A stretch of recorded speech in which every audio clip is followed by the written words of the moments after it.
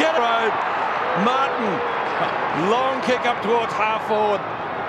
Uze in trouble, gets out of trouble, kicks across his body with the left to midfield. Back towards centre half forward, a bad bounce. Louds, Farmer, the Wizards got it. Gives off the handball. Kowal runs into the open goal, closes from 30 metres out and bangs it through. Well, he needed to kick that one because he had a player on his own in the goal square.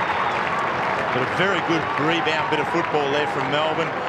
Get into their forward 50 for the first time, and who do you run into but charging Mick Martin, and out he comes. He comes through, but Uze turns it back here, and you can see Mick Martin there. He's just ran out of petrol tickets, and he's not going to go with the quick hands of Farmer on the feed to Kowal, and finished it off very well. Pete, you said Schwartz was there, but I believe if you think you can kick it, you kick the goal. Darren Kowal, game number 99, experienced enough to know when he can deliver the goods. We kick it off the ground. Martin just bangs the ball high back towards centre half forward. Underneath it is Uze. He's got it. Playing well. Playing very well, and you can see the Kangaroos pay that respect. I mean, Johnny Blakey's the player that's standing at him. Uze, this will be disposal number 6, and he really is a catalyst to this side. Goes short and finds Kowal. Well, he was second in their best and fairest last year. Adam Uze had a fantastic season, but didn't receive a vote in the Brownlow medal, which was a surprise. And Mighty Mick is coming off, so Couchy might be able to check on whether he's injured. One suspects he must have some problem. Ask him nicely, Couchy.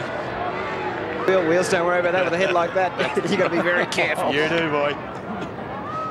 Kowal going for his second goal for the term.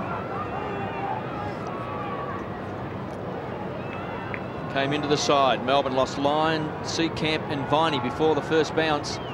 Kowal from 45 metres out. He's drilled it. 2 in the quarter.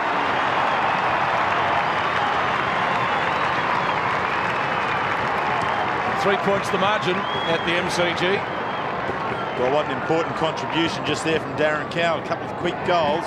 And Martin going off would be a concern for the Kangaroos, because he did pull up, as we noted, not as sharp after that run out of defence. So whether he's injured or